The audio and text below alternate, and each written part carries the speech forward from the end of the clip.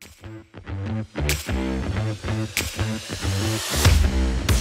right, what's up, guys? Happy holidays. We are closing in on the end of the year for the podcast. We'll probably have one more episode this year before we go into the new year, which will be exciting. We've already got a trip lined up, Will, for next year. Oh, yeah, we do. I mean, we haven't booked it yet, but I would say it's like at least a 90% chance we're already going. Yes, so come say hello to us in Arizona. Yeah, we'll be there for MLP and then the Desert Ridge Open PPA tournament. Yes, please come and tell Chris he is 3.5 at best in person. It would just make my day to witness that. Like, you guys won't do it. You won't do it. I bet you won't. They won't say it to my face. Yeah, they will. Are you kidding me? I mean, they will. People in my local area do it to me all the time, and sometimes I never know when they're joking or being serious, and then it's really awkward because I try and get serious, and I go, no, I'm not actually a 3.5, and they're like, dude, I know, I'm just messing with you. And I'm like, oh. Then it feels like really weird because I'm like defending myself. It gets awkward. Yeah. Okay. Well, today there was not today, but this weekend, there's been some decent amount of news. Mm-hmm. So we had the exhibition match with the tennis pros. We had Sam Querrey, Jack Sock, John Isner, and then Donald Young. Yep.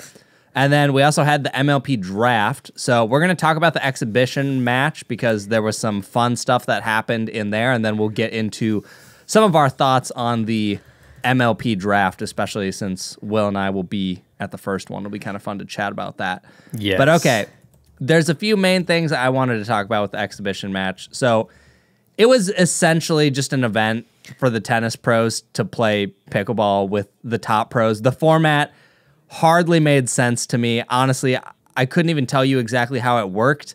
There were so many games being played. The rally scoring format was different than MLP. Even the pros were confused.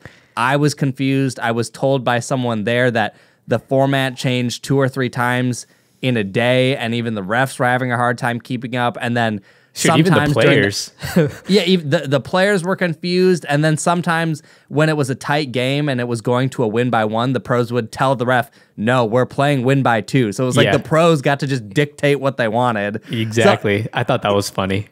And it happened while we were streaming it. It was our first time streaming. It was our first time streaming too, and I thought that was cool. So shout out to all you guys out there that I guess tuned into our first little live stream with us together. That was actually pretty fun interacting with you guys.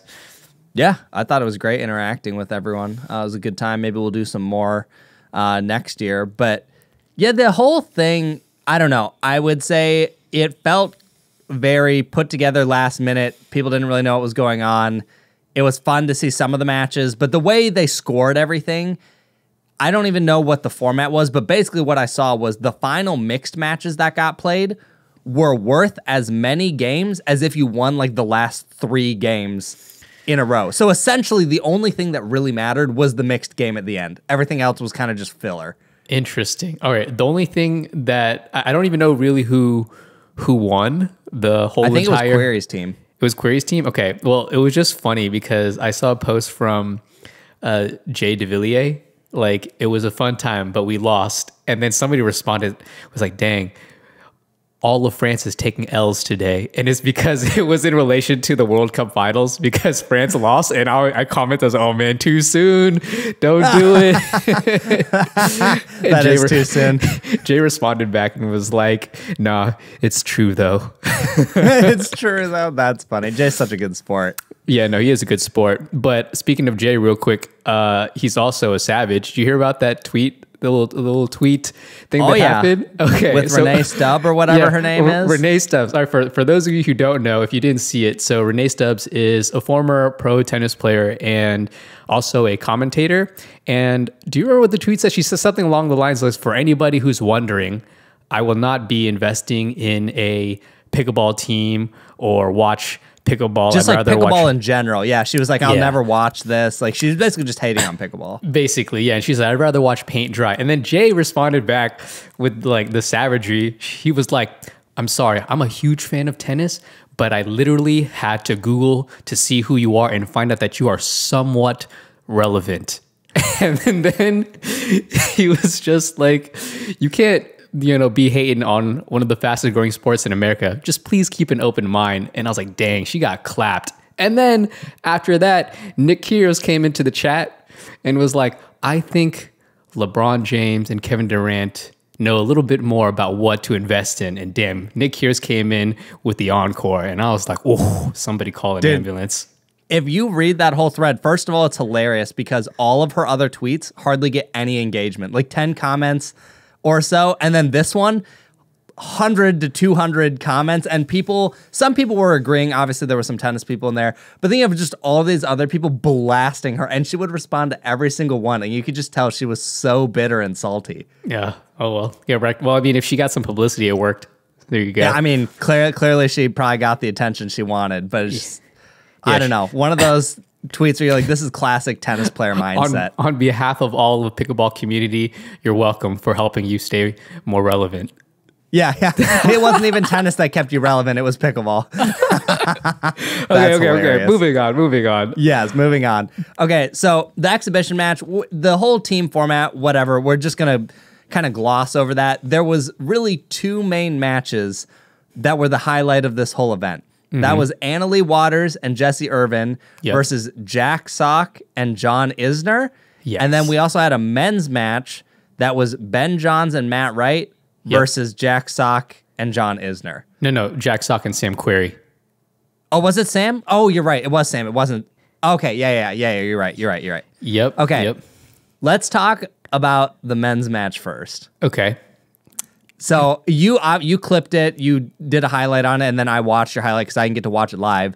Yep. Did you watch it live? No, I couldn't. I went to go watch Avatar, Way of Water. Yeah, because that was already set in stone by my girlfriend, so I had to skip it. But I did come back and I rewatched the stream. Well, really just that match, and it went just about the way I thought it would go, to be quite honest with you. They won in two sets, two games straight. Mm-hmm. Let's see. I actually don't quite remember the final score. I think the first... It was 12-10, 11-4. Okay, yeah. I remember the first one being close and then 10-4. And I thought it went just as well as it could have gone for Sam and Sock. And granted that, Querrey and Sock... Like Sock plays. Obviously, Sock plays pickleball avidly. Like, I know he's played with Jay DeVilliers quite a few times, even with my buddy Alvaro a few times, and everybody tells me he's good. And of course he'd be good. He's like one of the best tennis doubles players in the world. And the first game was close, maybe just because, I don't know, they were warming up or Matt and Ben had to kind of figure out, what to do and get in a rhythm. But then the second game, 11-4, I think that's a pretty easy win on the second go around.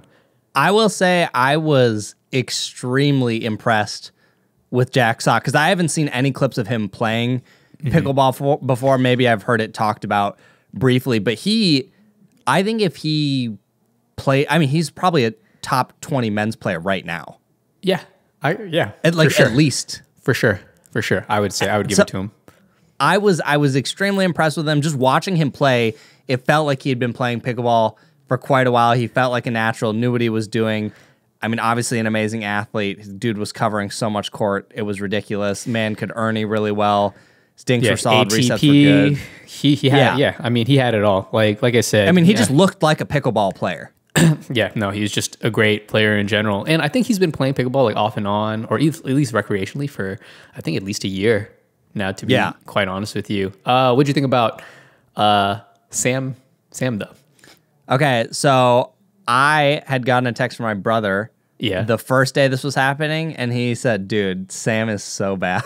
What? Yeah, he is. He's terrible. He looks like a 5-0 right now. He's just missing easy volleys. And when I tuned in, Sam actually did look like he was having a pretty rough time. But all of the pros, John Isner included, because he wasn't looking so hot, as the weekend progressed, they seemed to get more and more comfortable and kind of set in. So, maybe there was a little bit of adjusting and whatnot. But after watching, my initial thought was his top 10 comment in 3 months, no shot. 0 shot. Top I 10, think no way. I have to note, like, Did he say top 10 in doubles or singles, or did he just mean Doubles. in general? Oh, in doubles. Okay. I think there is no way. I mean, first of all, he's probably already at the 3-month mark from when he made that comment. Yeah. He might have been saying 3 months for when the next year starts, but at that point, you had all this time to practice. So however you want to look at it, he's not there now, and I don't think he'll be there in 3 months from now. Oh, really? Wow. Yeah. I think he'll be, maybe I'll give him like another 6 months. But honestly, if he made it, like let's say he made it to like top 24, like Jack Sock levels in the next 3 months, I wouldn't be surprised. This is just my opinion. Yeah, I mean, I think he has the potential to be good, but certain things just looked unnatural still. Like some of his movements or the way he did certain shots just felt awkward, where when I was watching Jack Sock, I just felt that he knew exactly what he was doing. He felt like he had all the shots that a pickleball player would and have. The experience, whatnot. I think that's really just what it is. It's just the lack of experience from, Query, probably Donald Young, and Isner as well. Whereas Jack, yeah, you're right. Jack just looked like he had it down. He had the positioning down. He understood the strengths and reasons why he would stack. I don't know if you remember seeing, but on the stream when he's playing, he was like, you should stand here, or maybe I should stand here. Or he was conversing with his fellow teammates, like what we should do to be optimal, and put him on the left side, etc. But I think there was one instance, maybe it was I can't remember if it was with Sam or with Isner, but they were like, no, let's not snack. It's too confusing. And Jack was like, okay. All right. Yeah, I don't know. It was very fun to watch, but in my opinion, Sam is never going to be number one. I don't know if he ever said that or anywhere, but that's just kind of the vibe you got, and I just don't think that's going to happen. Okay. I think he'll be good, though. I think he'll be good. What about... I think he's got the potential to be good. Okay. His earnings were really good. He's so tall. Yes, his earnings were really tall. He had some really nice poaches as well. He got this one sweet poach and hit it down the line, like against Ben Johns. That was pretty sweet. I was like, whoa. That was a really sweet shot. It was like 2 steps, like one lunge and a step, and he zipped by. That was pretty impressive. That was good stuff. So the men's match was interesting. I mean, the first one being as close as it was, I was a little surprised. It's always kind of hard to tell in an exhibition match like this. Was it, the first game they weren't playing as hard? Did they turn up the second game? I don't know. There's just a lot of questions not to that say aren't that answered. Yeah, it's hard to know. I mean, they were obviously going to play well, but I am a little surprised the first game was so close. And I'd love to know if they played 10 times what the scores would look like in 10 games. I think somewhere Matt Wright said in an interview or to someone, he said he was playing around 75 to 80%. Ben Johns agreed. Okay. I mean, obviously you can take that for what you will, but also it's an exhibition match. Money's not on the line. I bet you if money's on the line, right? They're ISOing Jack Sock. Like they're like, Jack Sock is not touching a ball, and they're attacking Sam. And I think, I feel like they would have picked them apart a little bit more. Yeah. I agree. Also, I don't know if you saw you had to have seen it. I don't know if you'll remember, but Ben hit this really sick Ernie.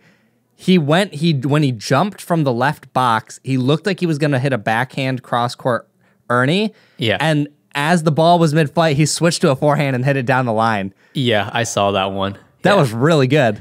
That was sick. No, it was sick. Yeah, he made that quick adjustment while in midair, and he snapped it down. Yeah, I don't think they got did they get a paddle on it? It was against Sam, right? No, I think it was just a clean shot. Yeah. Clean winner. That was good.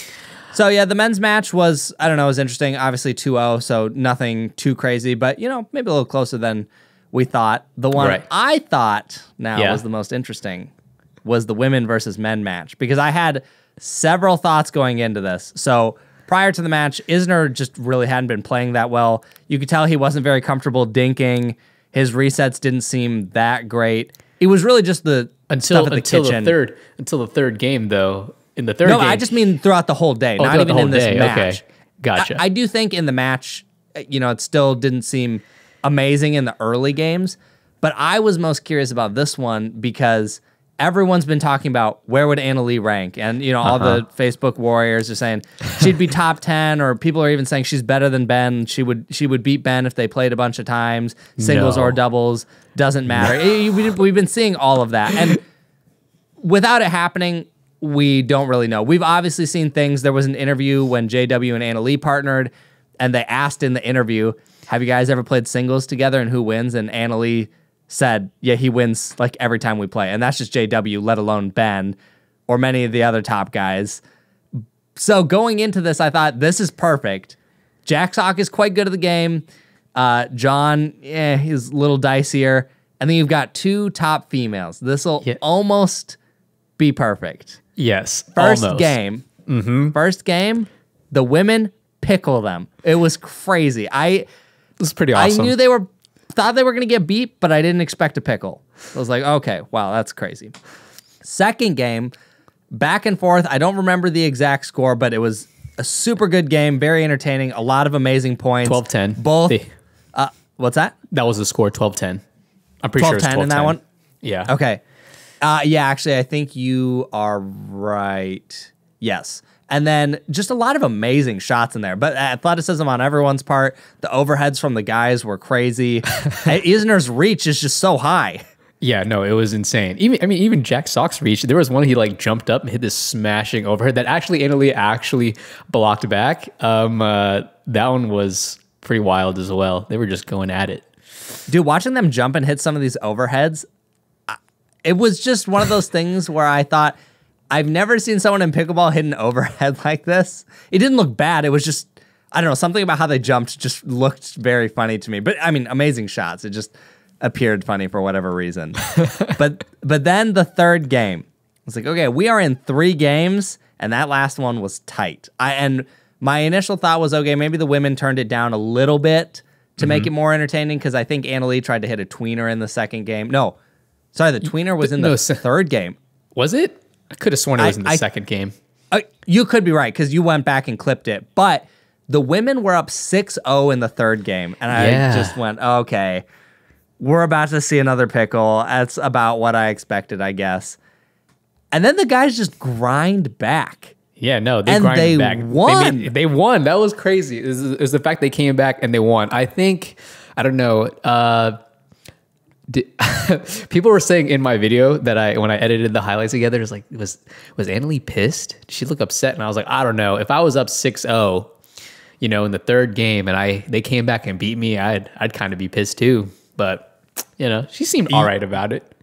Yeah, I mean, when I was watching, no one really seemed, I mean, maybe at the end she got off the court kind of quick or something. It was probably a little annoying to lose, especially to people who don't necessarily play pickleball full time. But man, that was some of the most entertaining pickleball I've watched. I was watching it with my wife.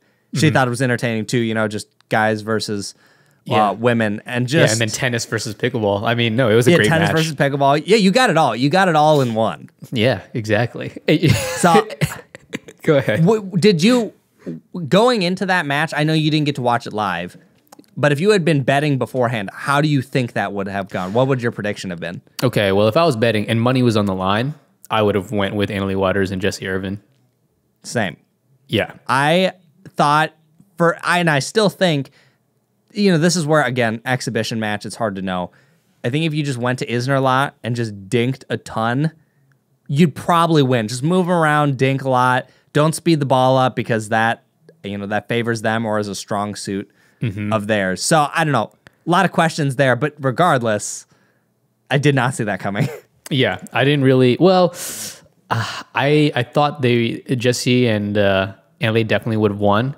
Yeah, because they were up 6-0, and so I was surprised. I mean, I was surprised, but also at the same time, when I take a step back and look at it, I'm also not as surprised, just because obviously, John Isner, Jack Sock, they've played doubles tennis together too, so it's not to say that they don't have synergy together, right? Yeah.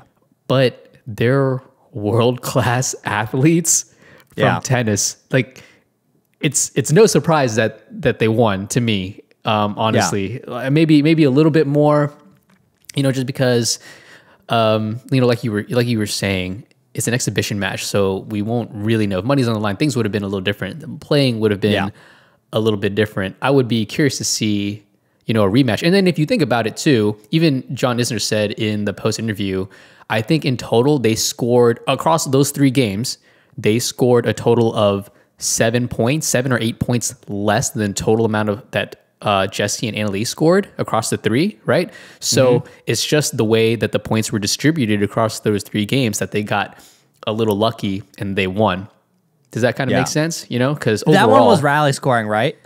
Couldn't tell you. Don't even ask me because I was just watching just the points. Sure. I was like, I don't know what's going on with the points. People were changing, win by 2, win by 1 as the whole entire game was going along. Oh, and people are also saying, Anna Lee, if you didn't change to win by 2, you would have won because I think they were at a game point and they won. And I mean, what was that, game 2? Yeah, it had to have been, I think. Yeah, game 2. And now that I remember, I'm looking. I have it up on the screen right now. In game 2, it was 11-9 Isner and Sock. But all the players agreed to it, so everybody's on equal playing. And wait, was it 11-9 in that one? What was the third game then? Maybe that was the one where the third game was 13-11 to Isner and for Sock. People who didn't see, what happened was at 10-10, it was supposed to be win by 1, and Annalise said no. Let's win by 2. Change it to win by 2. Yeah, and it was her serve. It was on her serve. Yes, and she won that point. Yep. But so they would have won if she didn't change it. Okay, true. Like all evidence points to that, but also at the same time, you don't know that. If it was win by 1, maybe that would have put some pressure, and for sure.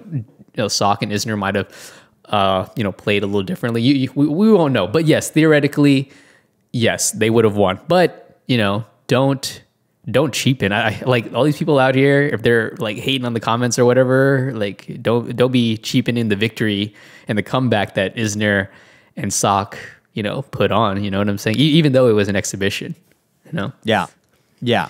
I don't know. I thought it was super interesting to watch, and after seeing that, I cannot imagine that Anna Lee, if you put her and another top 10 guy together, like let's say it's Riley and Anna Lee versus Ben and Colin, I think Ben and Colin are winning those games.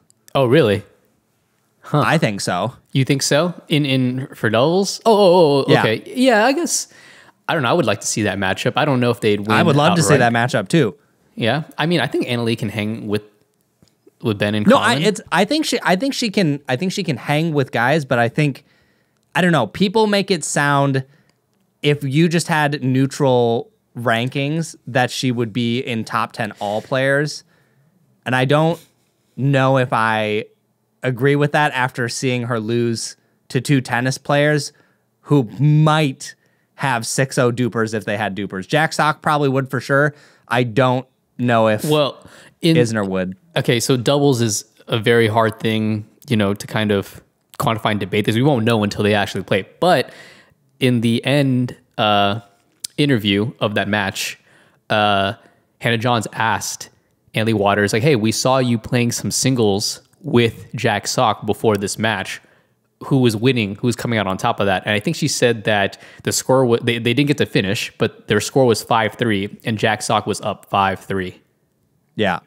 So I don't know. I think she could beat some of the guys, but like I don't think if people are saying she'd be like top 10 in the guys, for singles, I don't think there's a chance. I don't think so. Yeah, for doubles, and just based on talking to some other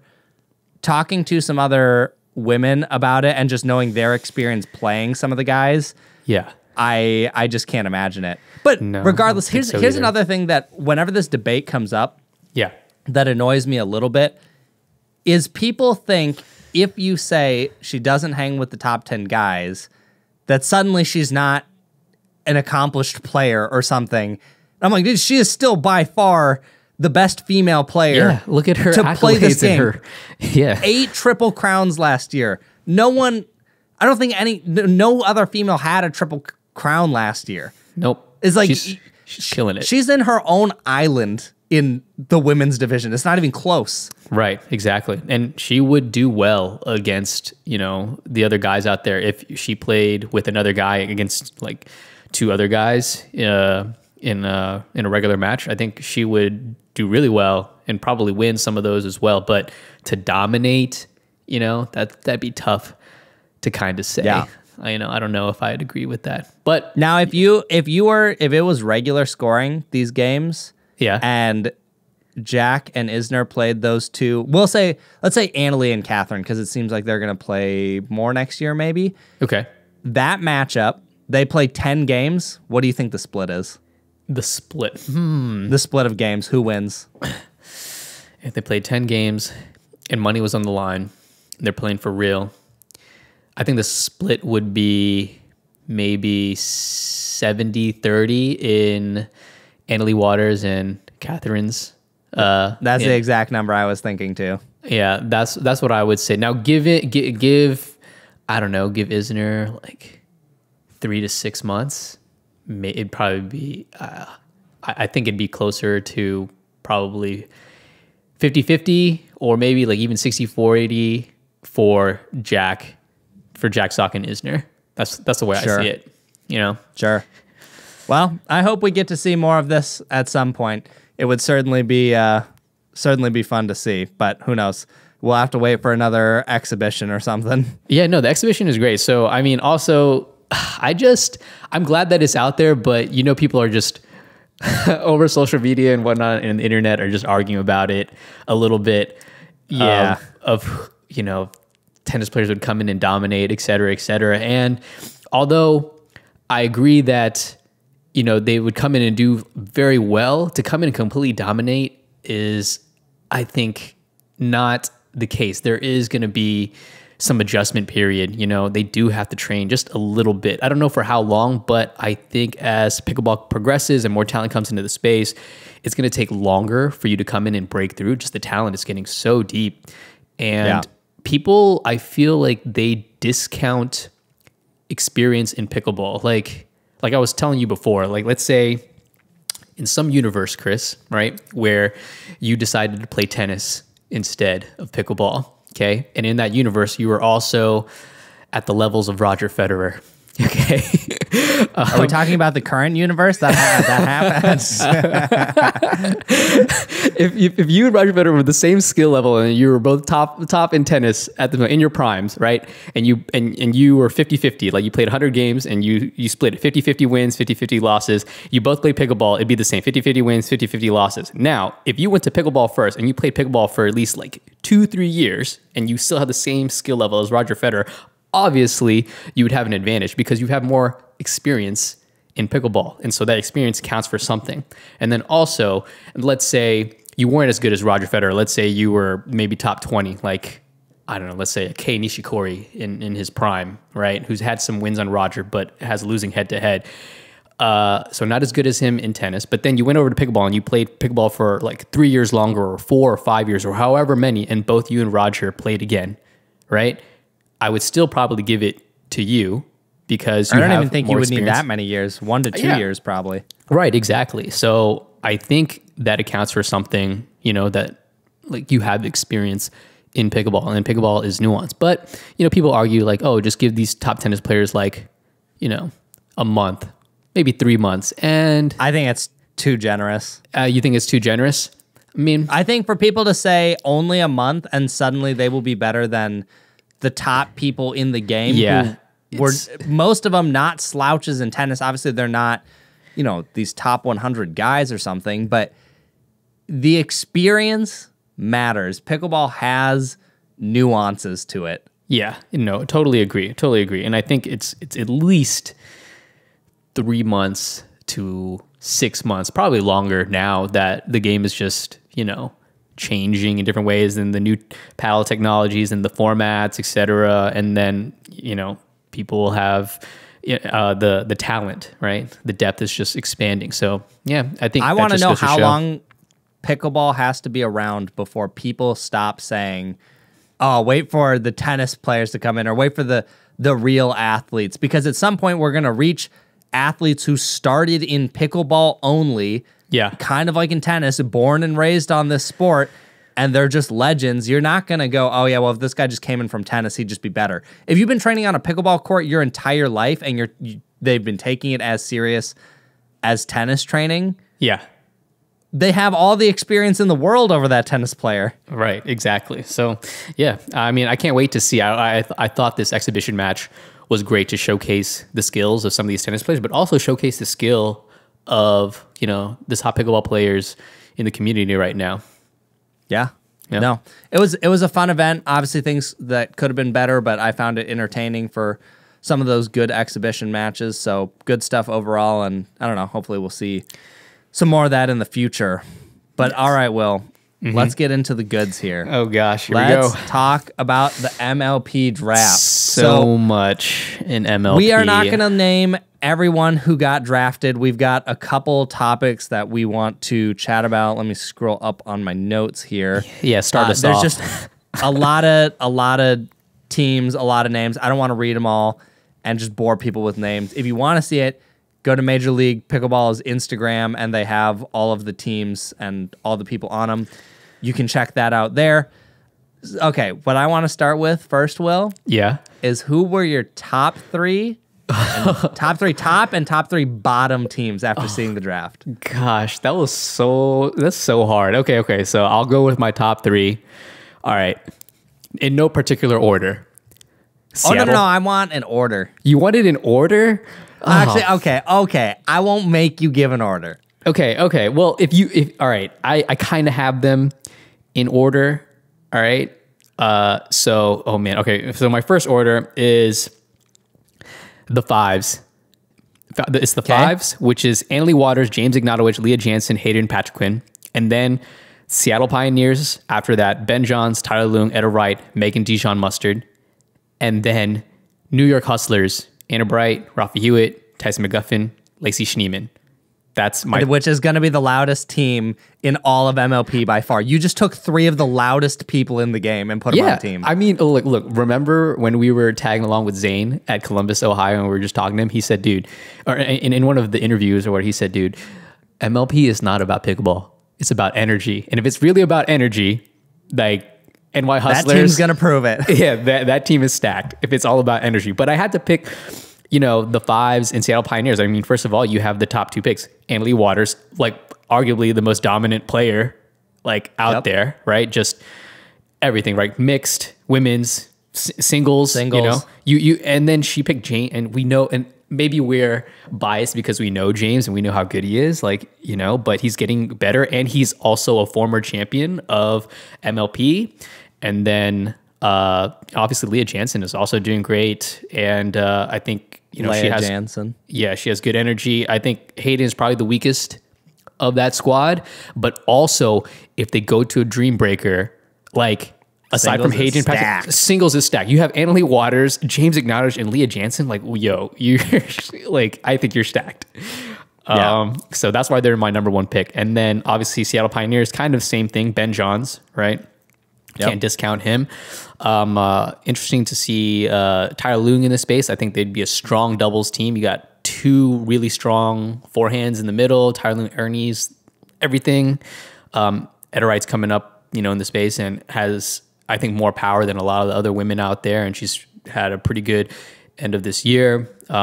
Megan Dijon, kind of like the same thing, got reached. So I have high hopes for Seattle Pioneers. And like I said, she kind of feels like the Hayden Patriquin of that team.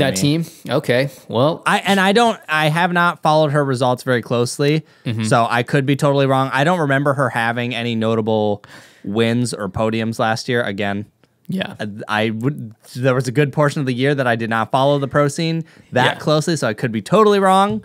But that's just my initial gut. I mean, same with me. We're working with imperfect information. It's not like we went through and we tallied all the accolades that they've had. Just for the year, everyone to know, I literally just told Will, just go pick your top three, top and bottom, and he was like, I'm doing all this calculus in my head. And I was like, no, dude, just pick based on your gut. I'm not looking for duper math here. Yeah. So those are my top three. All right, bottom three.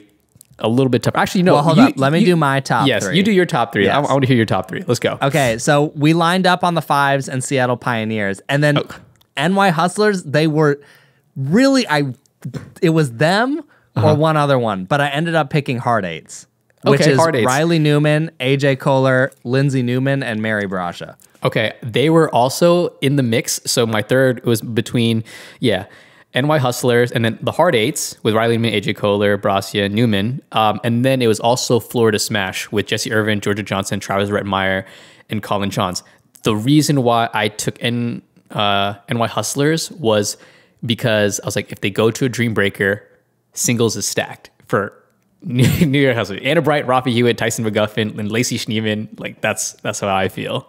Not to say that the Hard Eights couldn't play singles, but Riley Newman, I'm sure, can play some singles, but really doesn't, nor does AJ Kohler, Mary Brascia. And Lindsay, I have no idea. Exactly. So that was the question mark. So that is a good point that I didn't really factor in the Dream Breaker there. So I could see where NY Hustlers might be better overall. Yeah, I was just looking at the matchups. They're safer if they go to a Dream Breaker. Right. I was literally looking at the matchups. I'm like, okay, like if you had doubles first, like how many wins would you likely get? And I mean, that's why Ben Johns and Annalie Waters, I was like, their doubles is so strong. And then if they go to a Dream Breaker, like that's how my thought process went. Yeah. Yeah. That's smart.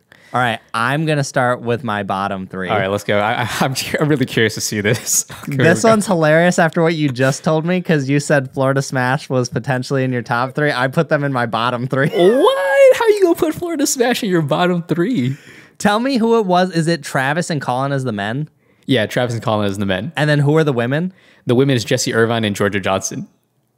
Okay, it's not that it's a bad team, but you have two good singles players and then two people who are question marks. Well, dude, Colin Johns, I know Colin Johns is a good singles player. He just doesn't, but he has to be a good one. You grow up with Ben. I'm sure he's not bad. You play tennis. Like, there's no way. He's good. He has to be like pretty amazing. And Travis Rettmeyer definitely plays singles. I mean, obviously, yeah. Put 100K on the line to challenge like 2-4-5s or 5-0s. Like you best be good at singles. Georgia Johnson, obviously great singles player. Jesse Irvin, don't know. I'm sure she doesn't play singles because of like cartilage issues. Yes, exactly. But yeah, I think they're solid. Also, wait, quick little story. Give a shout out to Travis Rettmeyer, because I was looking at the draft when it came out, and then I saw, obviously Travis Rettmeyer is one of the co-owners for Florida Smash, and obviously he drafts himself. But I asked him on a post, I said,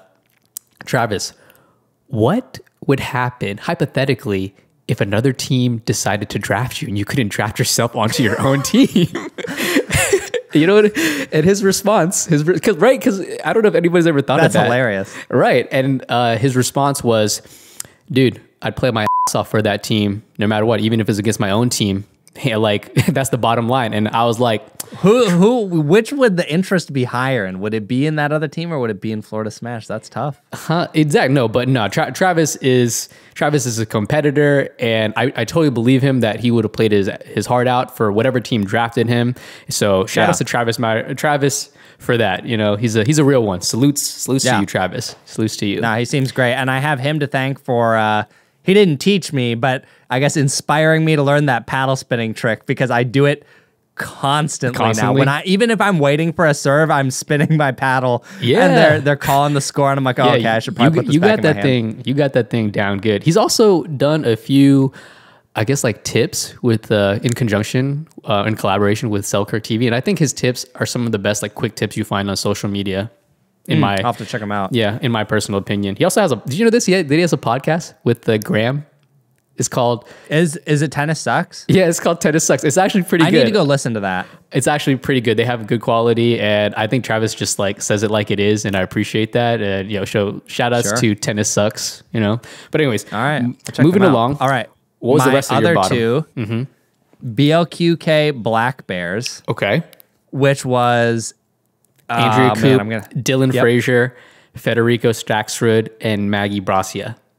Yes. I think the two question marks there are Federico and Maggie. They're both good players, but I don't know, I'd be curious to see in men's for Federico and then mixed. I don't know what the pairing's going to be. Obviously, Dylan and Andrea are very accomplished players, but looking at the whole list, I don't recall seeing one that I felt was weaker. I don't know. It's just they felt very up in the air. Yeah, and then my last one was Cabo Vamos or Vamos. Vamos is that's with Jay DeVilliers.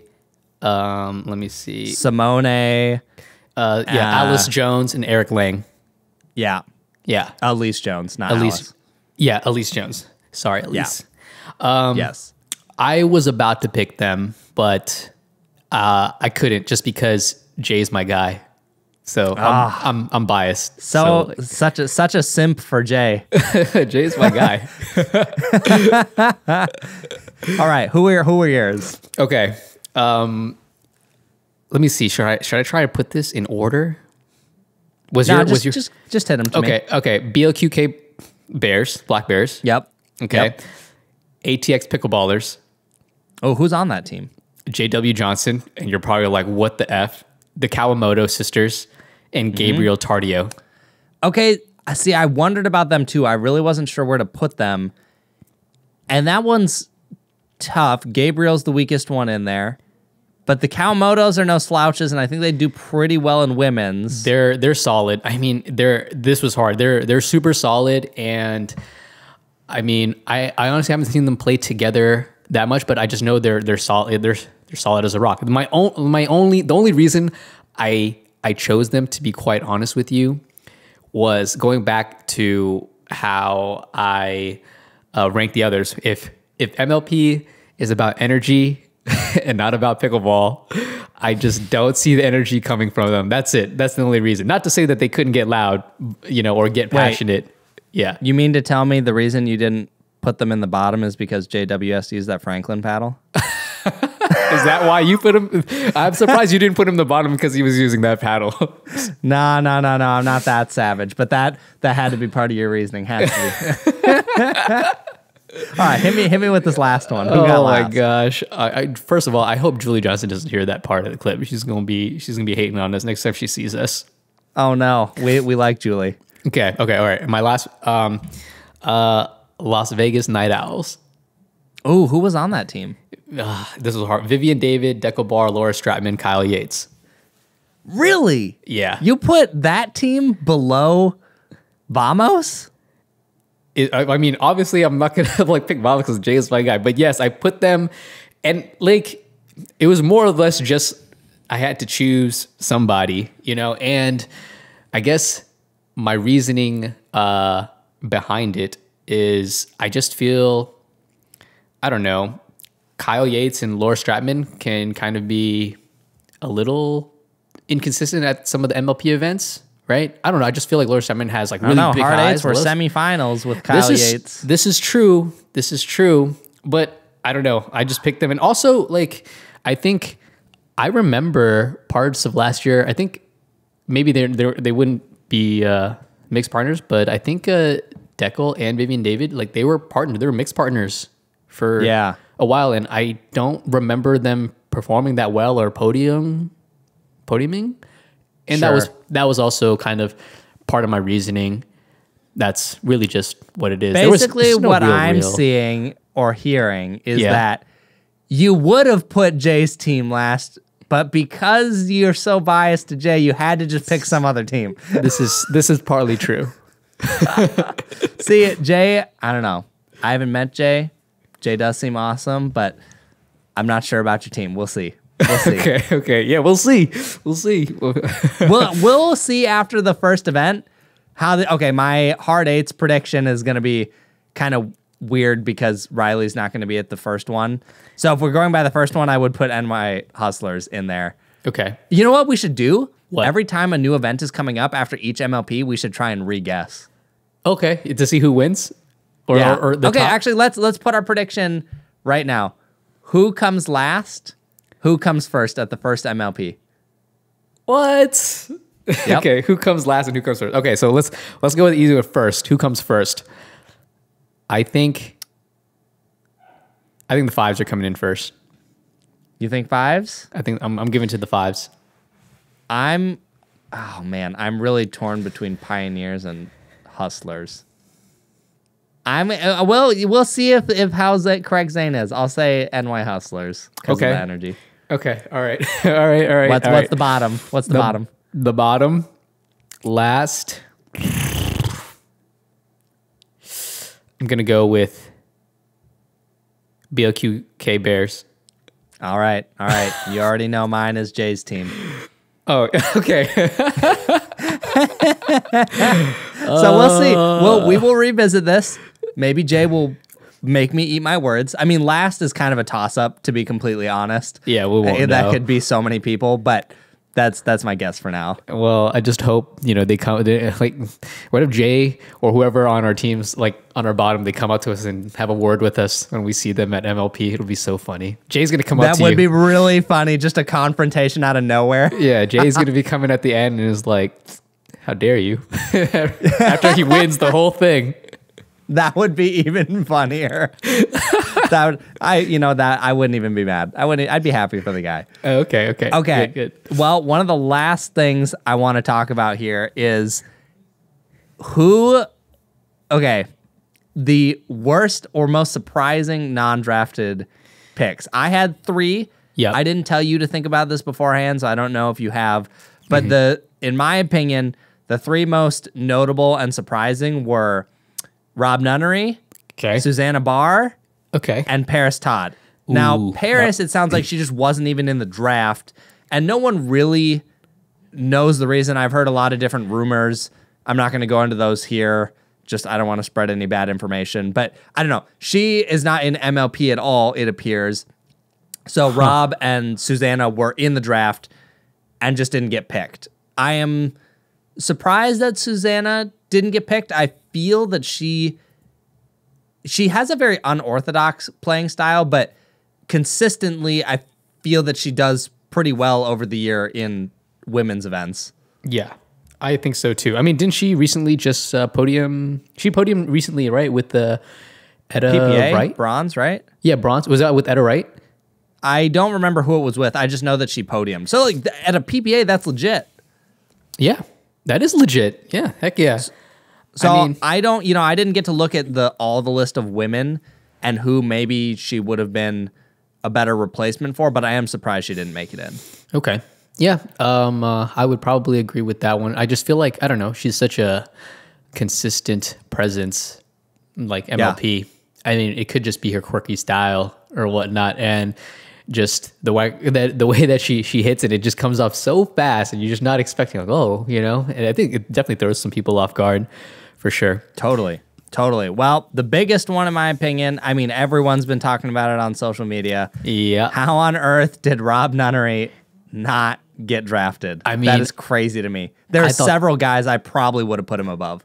Okay. Do you have a list of the several guys? I mean, my first guess, let's see, the last guy that was picked in the draft was Hayden, right? Hayden Patrick. Yes, Hayden was the last one. No offense to Hayden. He's like a young kid. He's actually very good. I just feel like he has so much upside, but I don't know. I just wouldn't pick him over some of the other guys like Rob, Yeah, I'm really surprised, especially after looking at all the real clear stats. Yeah. If you look them up on Instagram, they did a lot of stats on the last MLP, and Rob came out on top or top 3 in a lot of different stats in there. And now there has been debate. I did ask one pro his opinion on the stats. And they don't care, do they?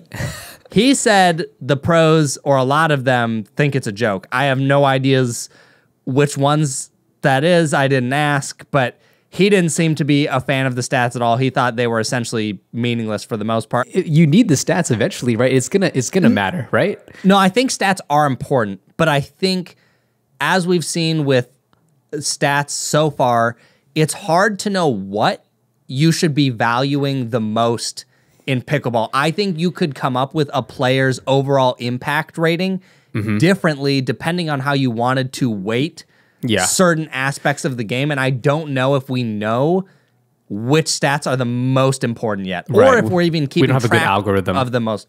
Exactly. Okay, I see what you're saying. I think that needs a little bit of work. But I mean, what do you think of the current stats? No, I think it's cool. I think it's actually really dope to see these numbers. It just brings some, I guess, way to quantify performance and help with some of these debates on who's better than who and who should win what. for team owners and teams to select partners, et cetera, et cetera. I think that's just going to be so important. I mean, if what the future pickleball looks like, where teams are moving towards, you know, predominantly left side players or right side players or certain, you know, unions and partnerships, like these stats are going to matter, right? Because you need this data to, as a kind of a reference point to see, to compare with your performance, right? And make better decisions moving forward. So I think it's super important. And also like all the talks of sports betting, et cetera, you need these stats, because what else are you going how else are you going to develop the spread, right? For betting if you don't have the stats. I definitely think the stats are going to come into pretty big play, but I also think in the current state and how soon this draft came with a lot of the stats that were coming out, I just wonder, maybe when it gets to a couple of the last picks, that is when the stats start to really matter. But your first round and maybe even second round picks, I think those are probably just obvious based on how the last year went in terms of podiums. Yeah. And maybe just what you know about players. So I wonder if the stats, at least for this current MLP and the stats we had, if those were really that important. I personally don't think it would really matter that much until your maybe third or fourth round pick. Yeah, probably not. And I think you need a whole year of consistent, solid stats in order for these stats to hold more weight in your decision making, right? Yes. And so I guess speaking of decision making, you know, with Rob not being selected for the Premier League, I think it's probably pretty safe to say, like, so I think you and I both know, and I think everybody knows that Rob and Ben don't get along, right? I mean, on his podcast, right? He references Ben Johns as Colin's brother, so clearly they don't get along for reasons that we won't go into and we won't speculate on. But you can, you know, do your own search and come to your own conclusions. But the fact is, they obviously don't get along. So obviously, if Ben's getting picked for a team, he's going to have some input into his team. He's not going to pick Rob, right? Yeah. Like there's no way, because they don't get along. So there's that. And if I'm going to speculate a little bit more, right? So let's think about this. So then you have Annalie Waters, right? She obviously is partners with Ben. They've had a lot of success. Maybe that relationship that she has with Ben, maybe that has some sway into why maybe she didn't pick, her team didn't pick Rob as well, and picked Hadrian over Rob. But also maybe she just wanted somebody her own age to be on the team. Who knows? I have no idea. You gotta balance it out with the oldies like James. Right, exactly. So there's probably some politics definitely going on that we can neither confirm or deny. Obviously, we don't have perfect information. We don't know, how some of the other players are feeling. But I still feel that he got snubbed a little bit. But also at the same time, you mentioned this too. And if you're a team owner and Rob was on your list, like, yes, he's good. I think he's good. And the stats show that, even though they don't carry much weight. But he was also very injury prone last year. Right? I don't know how many tournaments he did last year, but he did not play very many. Right, exactly. So that could have also, came into effect in you selecting the player. I think it's going to be a combination of things. It's probably partly because of his injuries, and maybe there's some politics involved, but I could definitely see it being a combination of a lot of things, because what I was telling you is, if I am a team owner, and I did not get to see someone perform very much for the year. I don't know if Rob had any podiums. I haven't looked anything up, so maybe he did, maybe he didn't. But I don't remember any big notable ones. His knee was obviously messed up. He had some other surgeries that were keeping him out, and health was a pretty big thing. I don't know if he said on one of his previous podcasts that he's moving back to the States. He might have said that, but obviously, okay, so he is. I don't know when all that became news to everyone, but if you're an owner and he lives in Hawaii and then practicing, there's just a lot of different things, and I wonder how much that was weighted. I would think, if I was picking, that the injuries would be a huge factor, because unless you just know Rob closely, you wouldn't know what the status of those injuries are. And maybe you just assume, yeah, well, if that's a problem next year and we have to have a sub every time, that sucks. Right, exactly. So that's probably why the owners also leverage some of the players to help with the picks. You know, Yeah. because And maybe there's a lot of chemistry stuff that goes into that. Right, exactly. And I mean, that's part of the reason why. So back to me speculating, like, you know, obviously Annalie, maybe she didn't pick that. I think, let's see who else. Oh, obviously, Colin Johns, if he was picked on a team, he'd probably have some influence. Like, yeah, if you know, if he's, you know, for his brother or whatnot, maybe don't pick Rob, probably. But like at the same time, you know, can either confirm nor deny anything. This is me purely speculating, like on, you know, imperfect information and really just rumors for the most part. But I still think that he is definitely skill wise, like premier level for sure. Yeah, I think for sure a couple people that could have been replaced by, you know, in just terms of raw talent, I think he's probably better than some of the people that got picked. So it's definitely a bummer to not see him in there. I mean, he's been doing great with the podcast. Well, I can tell you one thing. He's going to be working his butt off in the Challenger League. Oh, yeah. When he has to be drafted. I feel like he has to be drafted in the Challenger League. I mean, if he's not one of the first picks, I'm shocked. Yeah, me too. Actually, I don't even, do you have a list? You don't have a list, do you? Of like, I don't have the list up on me right now, but there was a list that was posted. Of, like, I guess whoever else was left in the draft for the Challengers. Okay. Well, we'll have to touch base back on that once, I guess, the Challengers get drafted. Do you know when that's going to be? I think it might be in the next few days. There might be the possibility that it's getting posted tomorrow, Tuesday. We're recording this on a Monday. So if it's posted, maybe we'll record like a small little update or something. But I don't know. The information was shaky about when it was going to get posted, who we knew was on whose team, and what the team names were. There was, a lot of confusing stuff. I did see, though, one of our Minnesota players on the potential draft. They were top 20 or top 15 for the females. Jennifer Tavernier. Oh, yeah. The Mini Ninja. Yes. And Onik, I think he was the last pick for the men, but he was in the list. He was on the list? Heck yeah. All right. Jennifer and Onik. All right. I'll be looking out for them. Onik and Jennifer are very good. Obviously, I played with both of them, so I'm probably biased. But Jennifer, get him on a team. Good. Yeah, get him on the team. Minnesota team. That'd be pretty sick. Dude, that would be really sick. Yeah. I think Grant, my buddy, Grant Bond, he's also on the draft. I think I saw that, yeah. Yeah, Challenger. I can't remember who else. I saw it like just a list, but not a full list. But yeah, I'd be interested to see. I feel like the Challenger might be a little more, interesting once they start airing, just to see new faces, right? And yeah, like new people. I'm curious to see it. Just see what the level of competition looks like, what the team dynamics are. I think it'll be kind of fun to see. Okay, cool. Now, so I think that's pretty much most of the episode. I've got a couple just real quick things I wanted to let the audience know about. Okay. First, I am going to be doing a lot more with my website, thepickleballstudio.com, in 2023.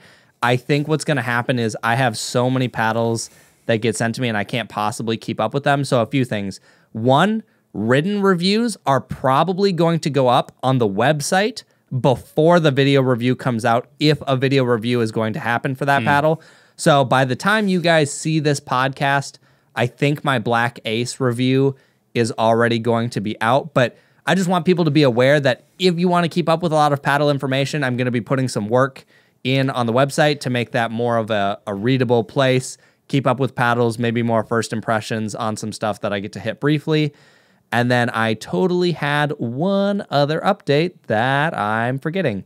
No, I remember. I was just going to talk about the Black Ace really briefly. The tides have turned, dude. After hitting this for about a week now, every single time I use it, I like it more and more, and I get better at using it every single time. No way. You do? I could have sworn. I was like, there's no way he likes this, because you like a plush, soft paddle. I mean, you play with a 003, and before that you played with the Yola Hyperion 16 millimeter. So It is definitely I'm the shocked. opposite of what I look for in a paddle. That's for sure. I'm actually shocked. But I think what I've ended up really enjoying about it, because I know this about myself, when I've used softer paddles, specifically the 003, I understand that I lack put away power, both mechanically and with the paddle choice that I have. And then usually if I'm playing competitively, I leave it up to my brother or whoever else I'm playing with. You know, when I played with Shay, usually they're the left side player and they're the one putting away. So I haven't cared too much about it, but there are a couple things about the Black Ace I've really enjoyed.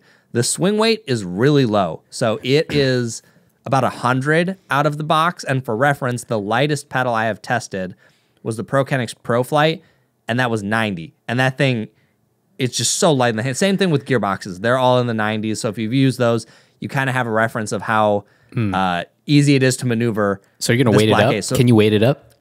Yes. And I weighted mine up from about 7, 8-ish to about 8, 6. And I think even after that weight, the swing weight only went up to about 105, which is still less than most elongated paddles. I'm considering weighing it up to 9.5 or more, which will probably bring it in line with what I'm used to swinging. Okay. With my 003. Weighting up to 9.5. Yeah. Wait, and I think that the paddle would feel really solid. 9.5 ounces. Yeah. How? Like that the side, the edges of the paddle is so thin. How are you gonna get that much weight? Dude, you just layer. So I need to get I need to see this. Per inch lead tape, but I used 6 strips on each side. Oh my gosh. So to get it to 9.5, I'm probably gonna need another 6 on each side. Oh my gosh. Okay. All right. Yeah. So Don't it's kind of break your crazy, arm. but I think the paddle gives you a lot of customizability. Even with all that weight, swing weight's still going to be low. You know, the resets and thirds, that's still the biggest question mark for me, but it keeps getting better. And every time I have to put the paddle down to work on another paddle review, I'm like, dang, I really want to pick up the Black Ace again. So we'll see. I don't know that I'm going to switch. I'm not 100% convinced yet. Someone has my 003 and they're going to have it until beginning-ish of January, so I'm not even going to get to hit it for a while. So maybe he'll come back and I'll pick it up and go, wow, I was absolutely crazy for thinking I'd switch to a Black Ace, but I don't know. Right now, I'm really digging it. All right. Well, shoot, that is definitely surprising to me, not gonna lie. All right. Good luck with that. Yes, I am excited to use it more and more. Especially because that was the other point. At the net, your hands are so fast and you just have to do so little to make that ball fly that when I go to other paddles, it just feels so much more work to maneuver the thing, and then putting the ball away, even if it's a decent-ish power paddle, just feels harder. Like I don't feel like you have to swing at all. You just kind of bump it and the ball just explodes. Explodes off. Would you say it has more power than Power Air 002, or what are the other higher For me power personally, paddles? I'm going to say yes. I believe that it is the most powerful legal paddle on the market. Okay. It's funny you said legal. Well, I had to say it because I didn't say it in an Instagram reel I made, and all these people were going, well, what about the Vice? You said the Vice was one of the most powerful things. And I just thought, I didn't think I had to specify legal paddles when I talked about this stuff. If I go grab a tennis racket, it would be more powerful than everything, but we obviously know I'm not talking about that. True. I don't know. I get it. You know, the Vice obviously resembles a pickleball paddle more than a tennis racket, but I don't know. I just thought it was funny that people were making me clarify legal or not legal. Yeah. All right. So, yeah, crazy stuff. But yeah, I don't know. You've got anything else, Will? No, I'm still on my paddle search. I'm glad you are, gearing towards the paddles that you like. I'm still on my never-ending paddle search. I think I have the grass is always greener on the other side syndrome. I kind of think you do have that a little bit. How long do you think, we should let the viewers decide, how long do you think before Will lands on the paddle? Let us know in the comments. I don't think it's going to happen because new paddles just keep coming out. And apparently, Chris, you got me, you got Pro Kennex to send me a Black Ace. I don't know when that's going to come, but now I'm curious to give it more of a chance. So we'll see. But I'll be curious to see if it goes from one of your least favorite paddles to top or not. Top or not. I mean, I am looking for a more powerful paddle that I can still kind of dink and play the short game with. Right now, though, if I did have to go to a tournament like today, and be competitive, I would probably pick the 14 millimeter Hyperion, probably, or the Solaire. Okay. Or it would be some sort of 14 millimeter All right, paddle. so that's beating out the Power Air for you, huh? Yeah, I think like the power is just, I mean, obviously it's not as powerful, but what I gain back in the short game and the dinking, the resets is just way more beneficial than that little bit of increased extra pop and power for me. Funny enough though, I did go play back with the Power Air a little bit, and the dinkings and stuff in the short game felt a little bit better. I think my touch just got a little bit better. I think just had to like step away from it for a little bit. But as of right now, yeah, one of the Solaire's or the YOLO Hyperion 14 millimeter. And plus I miss having the longer handle, where the Power Air also has a short handle, and it's kind of hard for the two-handed backhand, which I'm using a lot more now. So it's just a little more uncomfortable. If they come out with a Power Air that has a little bit longer handle, I'd be curious to try it. I'm also curious to try when they come out with the commercial version of the 003, because I actually do like the 003 a lot as well. But if it was more like just more powerful, maybe I'd give it a shot. But you know, my guess that almost has to be what they do, because the only complaint is it needs more weight. That's what everyone ends up doing. And when I tell people about it, I say, if you don't like using lead tape,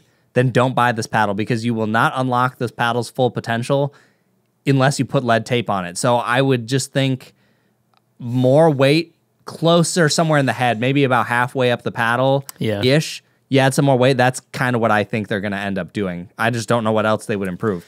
I sometimes I worry that it'll be worse than what the 003 is now, because I'm like, it's already so nice. It's already so having nice. to add the lead tape. But I add lead tape to everything, so it doesn't even matter. I know. That's the thing. I hate adding lead tape. I don't know. I can't be bothered with it. So the closer something is to stock, like great out of the box, like the more I gravitate towards it, which is, I think, the reason why I like the Solaire so much.